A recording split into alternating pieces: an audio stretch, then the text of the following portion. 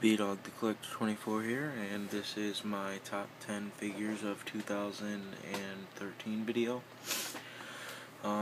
This is just my opinion on the greatest figures of this year, so don't put in the comments this figure wasn't good, that figure wasn't good, this figure was 10 times better than something else, and just please don't do that. This is just my opinion. So let me get started at number 10. Basic 36 Big E Langston. I just think this was a well constructed figure. He has the new body mold, and the only thing I think they could have done better on are the arms.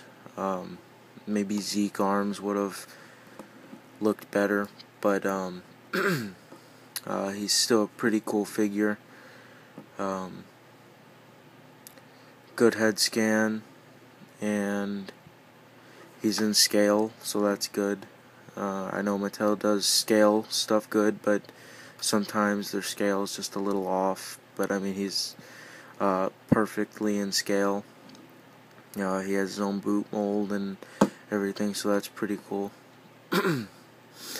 So that's number 10. Just push him off to the side. At number 9, Toys R Us exclusive Triple H. This is, in my opinion, the best head scan for a Triple H figure.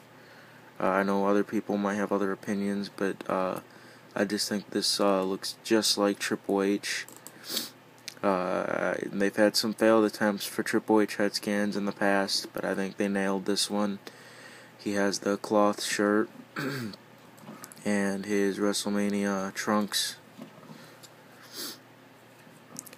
It comes with a sledgehammer. And the good thing is, since they messed with ankle joints, he actually stands. Unlike every other Triple H figure with loose ankles, he actually stands. So that's awesome. The only thing I would have liked more is if he had the black wrist tape instead of the white, but that's just a simple fix-up, so I don't have a problem with that.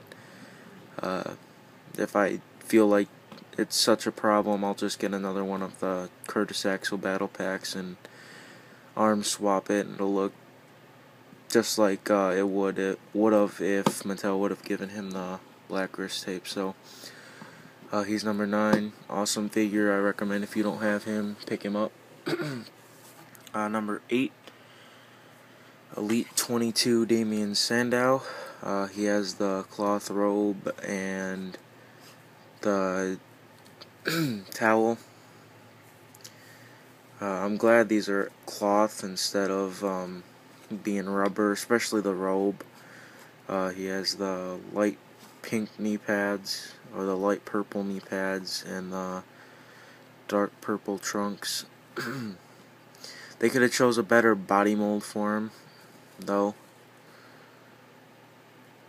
I could be wrong, but I think he shares the same body mold as Sheamus, so they could have chose a better body mold than that. But not too bad, since I keep the robe on him anyway.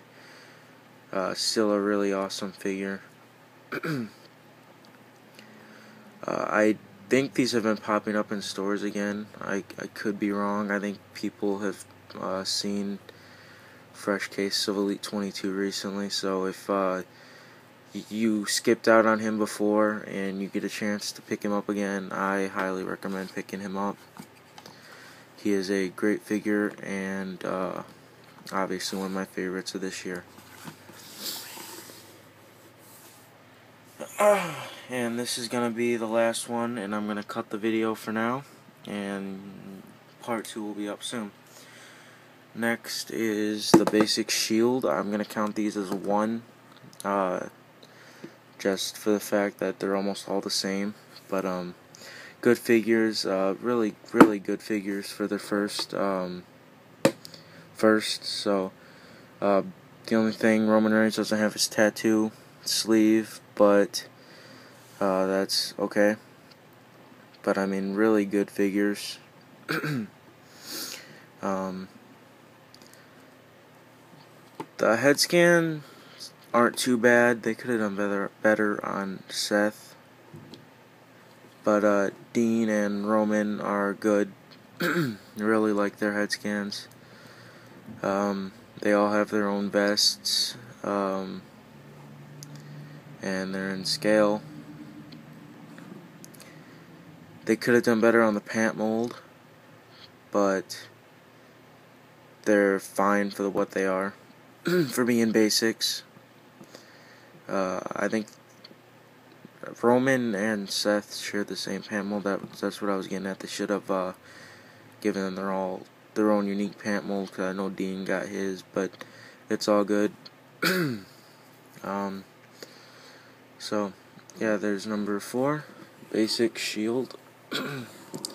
So that's it for now. Stay tuned for part 2, and I'll see you later. Bye.